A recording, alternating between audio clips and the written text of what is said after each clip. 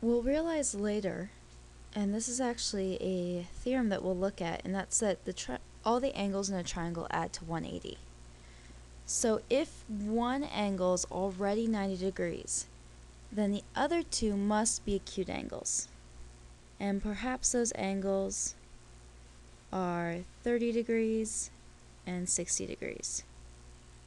But as long as we have that solitary right angle, then our triangle is called a right triangle.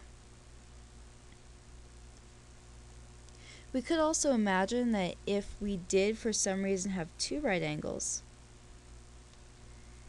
then the two sides are parallel and will never intersect to form a triangle. It's impossible. Okay, hopefully you have those two down, because now we'll look at the other two.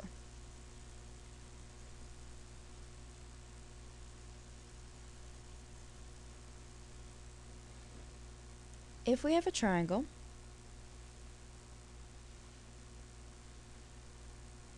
that has an obtuse angle, so maybe this angle here is 10 degrees, we'll say that this angle is 20 degrees, and so this angle is going to be 150 degrees.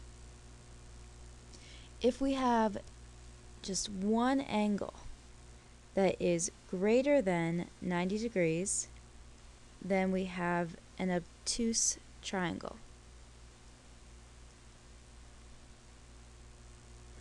I want you to take a moment and think about it, if it's possible to have a triangle that has two obtuse angles.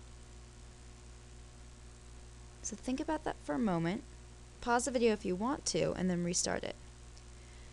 Hopefully you realize that if we did have two obtuse angles, so we had two angles that were greater than 90 degrees, then when we add up the angles of the triangle, if A and B were obtuse angles, then their measures together would have to be greater than 180 degrees, which doesn't work since a triangle, all three angles have to equal 180 degrees. Sorry, that should be a greater than symbol. Okay, and lastly,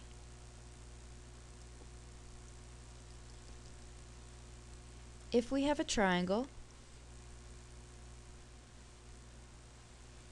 where all three angles are congruent, so we have angle D congruent to angle E congruent to angle F. This actually means that they're all 60 degrees. Then this triangle is called an equiangular triangle. And that's the last way to classify triangles based on angles. So we have three possible classifications based on sides: scalene, isosceles, and equilateral, and four possible classifications based on angles: acute, right, obtuse, and equiangular. And do take a quick moment to notice that if a triangle is equiangular, it can also be classified as an acute triangle. But we like equiangular when it's possible because it's more specific. Okay, so go ahead, try example 1, naming the classification. For each triangle, I want you to name the triangle, and you only have to give one of the 6 possible names, and then classify the triangle both based on sides, and then classify the triangle based on its angles.